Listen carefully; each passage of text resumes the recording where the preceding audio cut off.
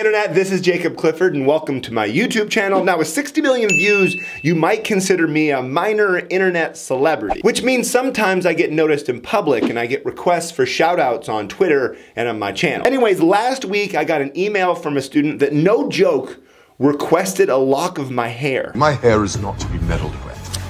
So what do you think? Should I give it to him? It's totally reasonable that I say no because, let's face it, this is pretty creepy. I mean, I don't know this person. Maybe he's taking my hair, he's gonna put it in a crime scene and frame me for murder. But if I say yes, I have to decide if I should give it to him for free or sell it to him. So obviously the cost of producing hair for me is zero, so maybe it makes the most sense just to give it to him for free, but I still have to cut my hair, go to the post office, and mail it out. And of course, he might not be the only person who values my hair. I don't know, maybe there's some other guy who's willing to pay $20 for it. If I just give it to this other guy for free, then I'm basically giving up that $20. My point here is even something that's free to produce, like hair, is not really free. There's always an opportunity cost. And if the guy that emailed me is gonna get my hair, then it makes sense that he cover my costs. So the explicit costs of getting a haircut and going to the post office and mailing out the hair, and the implicit costs of my time and my energy. And if I ask him for any money at all, that means I'm just selling him my hair. So I have to figure out what price to charge to him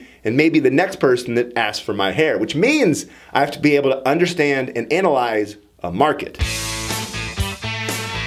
The market demand curve that you learn about in econ is actually made up of individuals. For example, let's say there's 4 students and they're all interested in getting a lock of my hair. So let's say the price is $100. The only person who would pay that much is Sam. He'd be willing to buy 1. Now if the price falls down to 80, then he'd still be willing to pay, but so would Tyler. So there'd be 2 people who want to buy my hair. And if the price fell even further, down to $60, then Sam, Tyler, and Sarah would all want to buy 1 unit. And if the price fell all the way down to 40, then Sam would buy 2, Tyler would buy 2, Sarah would buy 1, and this new person, Levi, would also want to buy 1. You get the idea. People are different, so they have a different willingness to pay. When you add up all these individual preferences, you get the market demand and can draw a downward-sloping market demand curve. And the market supply curve is created the same way. It's based on the costs and preferences of individual sellers. Now, in this case, I'm the only supplier of Clifford hair, but the same principles apply. If the price is anything below $20 and it's just not worth it, it doesn't cover my opportunity cost. If the price was $20, maybe I'd just sell 1 just for fun, but if the price goes up to 40,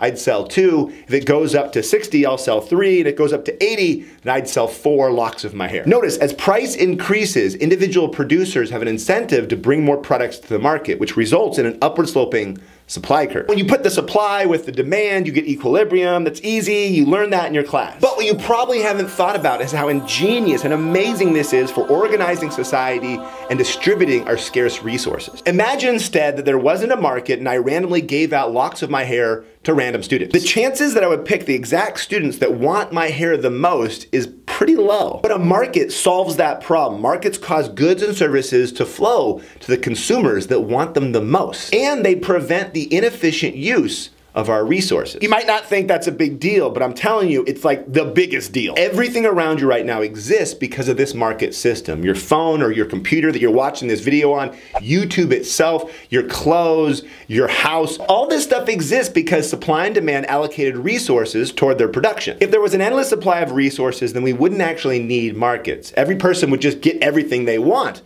But now let's go back to the numbers. Do you remember Levi? He was willing to pay $40 for a lock of hair, but he doesn't get a lock, and you might feel bad for him, but if somebody's gonna miss out because of scarcity, it's best that it's him. He values the hair the least. In fact, if he got one, that would be extremely inefficient because the value he places on it, that $40, is less than my opportunity cost of producing the 4th unit. In other words, markets tell producers exactly how much to produce so they don't over-allocate resources towards things that people don't really value, which is amazing. Markets are awesome. You can clap now.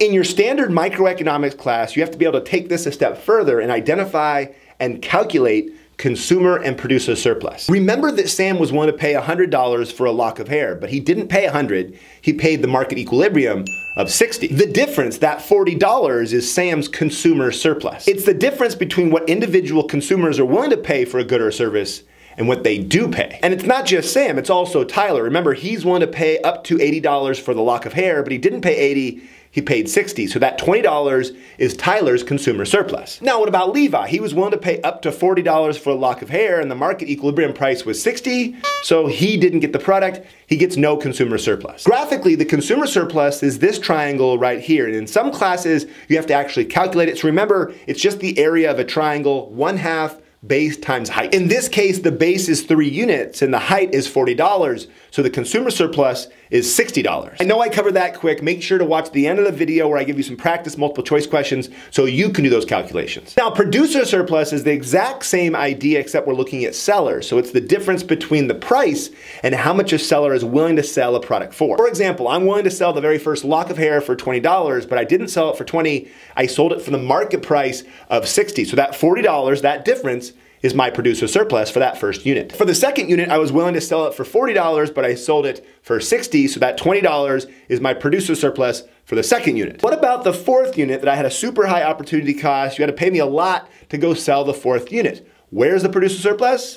There is none. I wasn't actually able to sell that unit. So just remember, you can't get producer surplus or consumer surplus from units that were never bought or sold. The actual area of producer surplus is this triangle down here, and together consumer surplus and producer surplus make up this area, which is total surplus. And this shows why markets are so darn efficient. They allow as many buyers and sellers as possible to benefit from voluntary transactions. People who don't really want the product don't get it, and high-cost producers that have a high opportunity cost don't sell it. It's a super efficient way to organize society and distribute scarce resources. For example, let's say I produce only 1 lock of hair. This is inefficient because there's lost consumer and producer surplus, or total surplus is less. Economists have a really cool name for this lost efficiency when you're producing the wrong output. It's called deadweight loss. Trust me, you're gonna see it over and over again in a microeconomics class. You have to be able to identify it and calculate it. So don't be afraid of deadweight loss. Let's look at the other side. Let's say I produce 4 units. That too would be inefficient and cause deadweight loss. The reason why is because the cost of producing that 4th unit is greater than what society is willing to pay for it. So the market's saying, don't put your resources in producing more hair. Society doesn't want this. Stop producing, produce less. I'm sorry I get all geeked out on this, but markets are awesome, but except when they're not. There's a detail I left out from the email from the guy who wanted my hair. Reason why was because his teacher said he'd give him a perfect score in the class if he did. Weird. So now what should I do? Because there might be some unforeseen costs. So if I go with the market solution and sell this student my hair, then he's not really gonna learn economics. In fact, the only thing he's gonna learn is how to get around and cheat the system, which sounds to me like the making of a serial killer that would definitely frame me for murder. And never mind the fact that the teacher would probably get fired for this because, let's be honest, it's so against the rules. So now I have to decide, do I want a market that's efficient or do I want to be ethical? And that's exactly why sometimes markets need to be regulated or abandoned. For example, human organs, like the market for kidneys. A free market purist would point out there's people out there that are on dialysis that really want a kidney,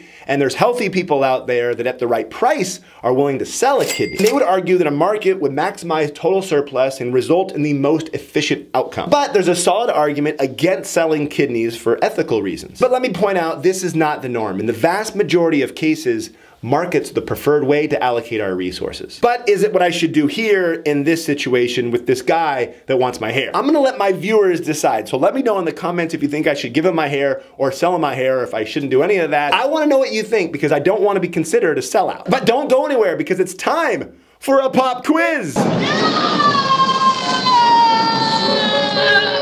Before I do that, let me give you the memory tool that's gonna go on the back wall for this episode. Well, actually, there's gonna be 2 of them. The first one I need some scissors for. Horrible scissors for this. Oh boy.